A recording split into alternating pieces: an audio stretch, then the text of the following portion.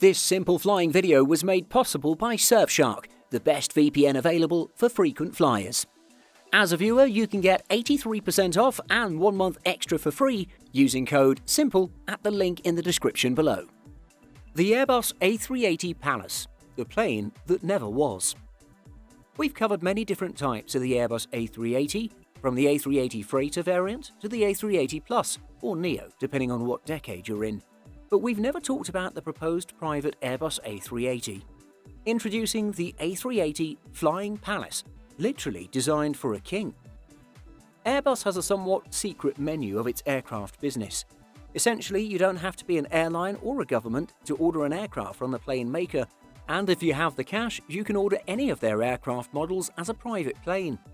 Airbus has been quite successful in this market and has sold around 222 private VIP variants of their lineup, from A220-300s up to an order for 5 private A350-900s.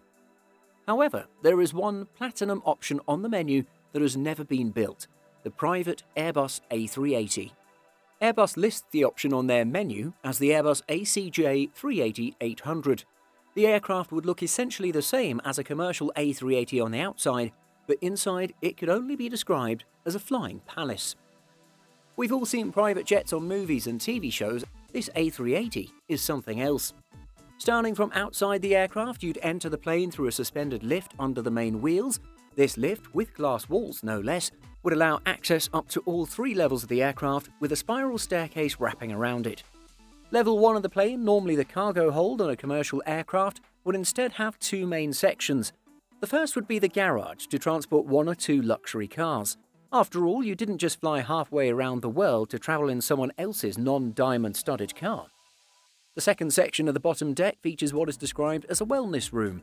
This room is lined with carpet on the walls, big sofas and a giant LED TV screen on the floor. This TV screen is linked to the high-resolution cameras looking straight down to give you the feeling of flying over the landscape. Scented breeze is also pumped into the room to complete the effect. On the main deck, or level 2 of the aircraft, is where you'll find the business centre of the plane, as well as the crew facilities and cockpit. Entering through the grand lobby with the floating spiral staircase, you'll be able to access the 2 conference rooms. They each have holographic tables, which in 2009 would have been very futuristic, that can project holograms of business partners via video chat. Next door is a concert hall, containing a stage, grand piano and seating for 10 viewers. From here you can then reach the 20 VIP suites, not the master cabins mind you, these ones are for distant cousins, that are very much like what you'd get on board some of the very best first-class airlines. There's also a prayer room on this level that allows peace of mind no matter what your belief. On the top deck is where the 5 master cabins are located. Each has a king bed and a private bathroom and shower. There's also a small lounge on this level to relax outside of your room and a dining room somewhere in this mix, but the plans don't make it clear where. It's something very special and there's nothing like it on the market yet. There is everything a billionaire could want, said DesignQ's co-founder Gary Doy to the Daily Mail. We're not trying to put a hotel in the air, it's tailored to the needs of flying and has unique features that fit into that. The Turkish bath is particularly spectacular, a steam room with marble, low lights and lots of spa treatments to choose from. Looking over the numbers, the aircraft would be built to accommodate 50 guests and would be able to fly a range of 17,500 kilometres or 9,400 nautical miles. That's an extra 1,400 nautical miles compared to the original A380. VPNs have exploded in popularity over the last few years as they allow you to disguise yourself online. Navigate the web securely and safely while having the ability to change your browsing location. It's an invaluable tool for anyone that loves to fly. Before we continue, I'd like to mention a few reasons why we love Surfshark. Stay safe while using public Wi-Fi whilst you travel. Protect yourself from data theft, tracking, surveillance and commercial targeting. You can change which country you're accessing the internet from to access and unblock content such as your favourite TV shows and films that are only available in your home country. Did you know flight prices change from country to country for the exact same routes? With Surfshark, you can check the prices for the same route whilst browsing different countries and score a great deal every time. What's even better is that Surfshark is the only VPN to offer one account to use on an unlimited number of devices. Everyone likes a free trial flight, so why not give Surfshark a go? Use the code SIMPLE to get 83% off plus 1 extra month for free.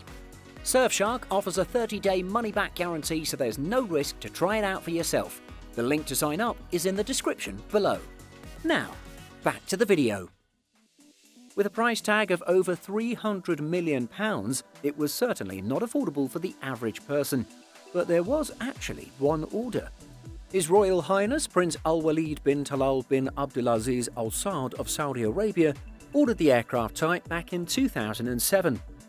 Prince Al-Walid's order means that Airbus's sales success in the corporate jet market now extends from its smallest aircraft, the A380 Elite, all the way up to its largest, the A380 Flying Palace, commented Airbus Chief Operating Officer John Leahy in 2007. Alas, for an unknown reason, in 2009, the Prince never came to take ownership of the A380. It was sold on to a commercial airline and never got fitted out with the opulent interior. For those worried, the Prince actually already owns a private Boeing 747, so this A380 would have just been the icing on the cake. Airbus doesn't officially have the option to purchase a private A380 anymore, since the production is close to shutting down. But there is still a slim chance to retrofit an existing A380 with some of the concepts outlined above. With more and more A380s being retired into the future and few buyers, maybe you still might have a chance to make your dreams come true. If you liked this video, please like and subscribe to the Simple Flying channel and be sure to click the notification bell.